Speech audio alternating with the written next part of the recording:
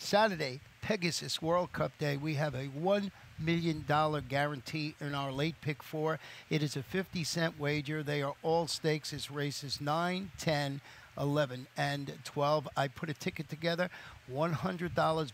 Went a little deep in there because of the $1 million jackpot guarantee.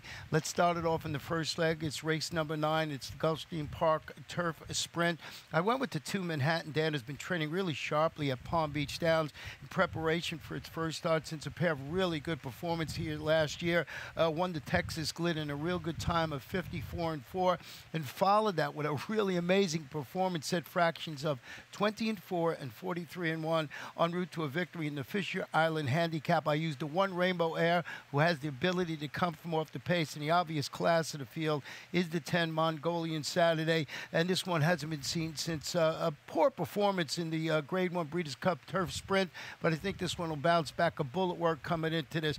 I used a couple other horses in here, the 11 Power 8 and the 8, so I went 5 deep in there, as you see with my ticket, 5 deep in the first leg. I think it's a pretty wide open affair. Now, race number 10 is the La Prevoyante, and this one is a Grade 3 event, the Prevoyante Handicap. I really like the 12 Suffuse, making her 2017 debut after a stellar 2016 campaign. She won the Grade 3 Glens Falls at Saratoga and was beaten only a nose in the Grade 1 E.P. Taylor at Woodbine. I used the 7 Arles in that race, the 6 Promotional, and the 4 Desiree Clary, but really like the 12 Suffuse near. A horse you might want to think about singling in that race, but I did go 4 deep with 12, 7, 6, and number 4. Now, race number 11 is the W.L. McKnight Grade 3 event, and this is another wide-open affair. I did settle on the number 10, Mr. Maybe, who was impressive, winning the 13-furlong, $100,000 John's Call at Saratoga, stretching out to 1.5 miles in.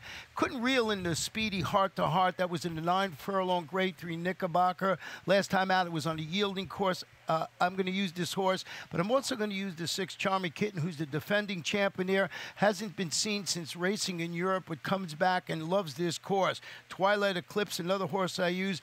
Long shot of the day, the number 9 Patterson Cross. This one is a full brother to 2-time Pan American handicap winner right here at Gulfstream Park, and that's News Dad. So this horse has the breeding certainly to like this difference in the 4 Danish Dynaforma. Then we come to the feature event of the afternoon, and that is the Pegasus World Cup Grade 1. Guess what? I'm using 2 horses, one being Arrogant, the 3-year-old champ. He breaks from the inside, and of course, California Chrome breaks from the outside, post 12. I think these 2 horses have to be on your ticket. Couldn't separate one from the other. If another horse in this race should win, boy, is that late pick 4 going to pay well. But you see my ticket? Good luck with yours, and don't forget, Pegasus World Cup Day, Saturday afternoon.